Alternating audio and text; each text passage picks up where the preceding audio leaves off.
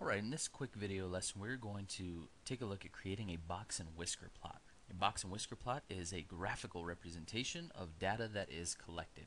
Specifically, we're going to be looking at the minimum, the maximum, the median, the lower quartile, and the upper quartile as represented in a graph. Alright, so first we need to get data. In this case, we are going to look at the responses by 24 season ticket holders when they were asked of the 50 game season, how many games were you able to attend using your season ticket? So take a look at that data. You see not many people made it out to the games.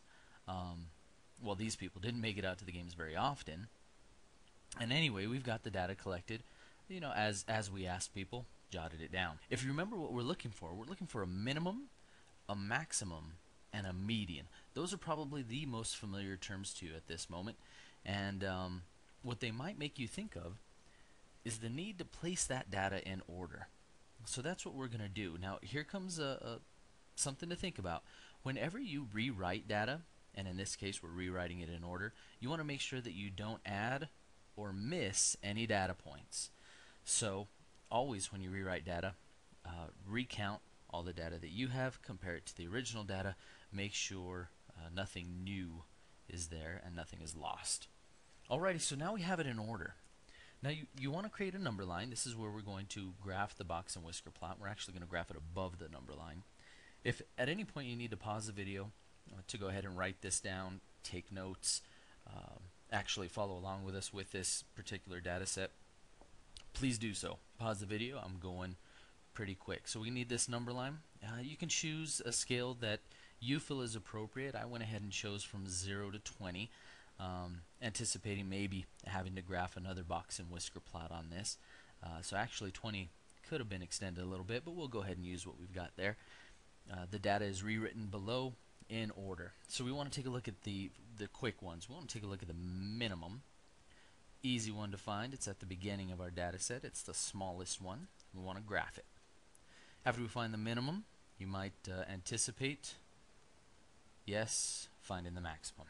So there it is, 18. We want to graph it. Notice I'm graphing above the number line. You'll often see box and whisker plots graphed in this way.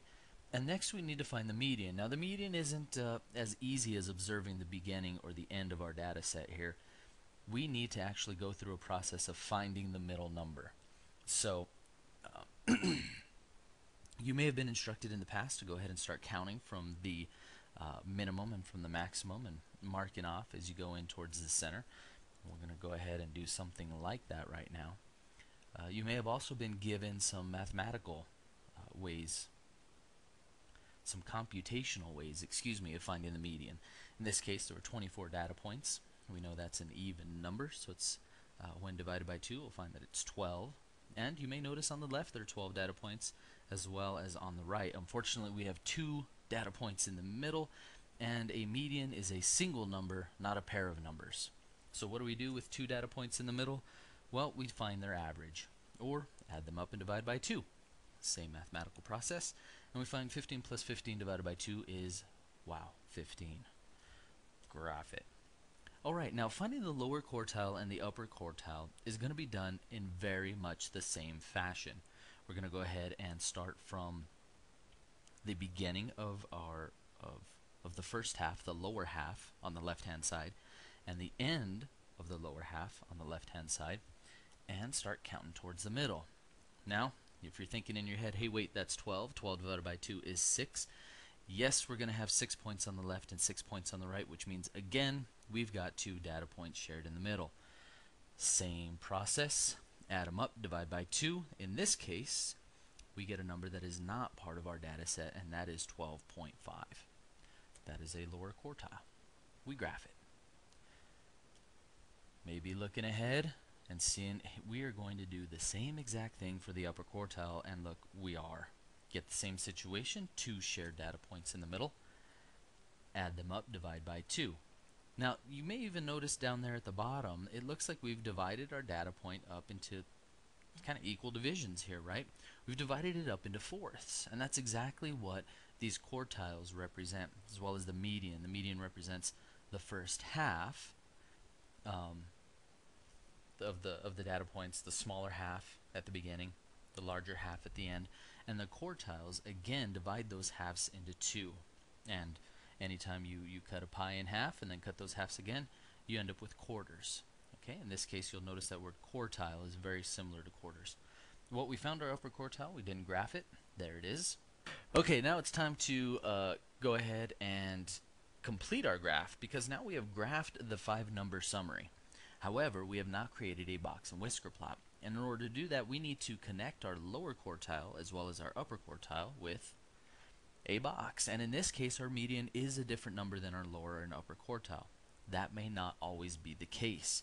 Whenever you get maybe a large data set where a number repeats itself over many instances, you may actually run into a case where the median and the upper quartile are the same number, or the median and lower quartile are the same number, or even your minimum in your lower quartile or your maximum in your upper quartile.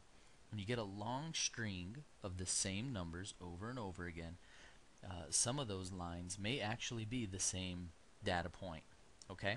In this case it's not, and we have our median of 15 right there in the middle of the box. And now it's time to graph the whiskers, and that's simply connecting the edges of the box to the minimum and the maximum. There we go. Now this is this video's intent was to show you how to graph a box and whisker plot and find our 5-number summary. It's not a video on how to analyze it.